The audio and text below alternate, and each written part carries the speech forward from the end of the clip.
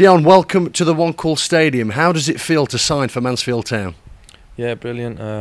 Obviously it's been in the pipeline for a couple of days, and I'm just glad to obviously be here today and get it all done with and sign. What was the main pull? What was the main attraction to come here?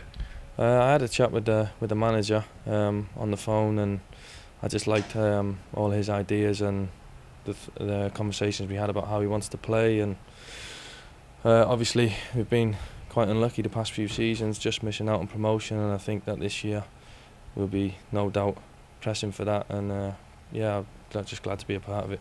Bit of a coup this one for Mansfield, because if speculation is to be believed, you could have gone higher.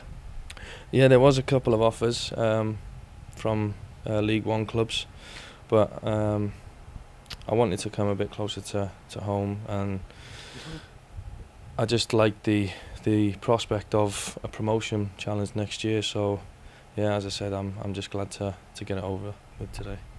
What will you offer this squad?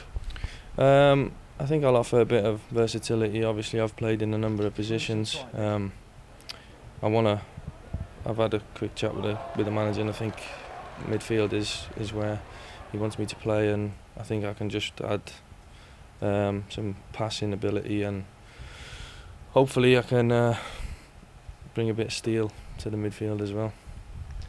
Let's rewind the clock a bit. What was it like for you at your last club, Portsmouth? It was mixed emotions, really. Obviously it's a brilliant club, massive club, and I was obviously delighted to go there.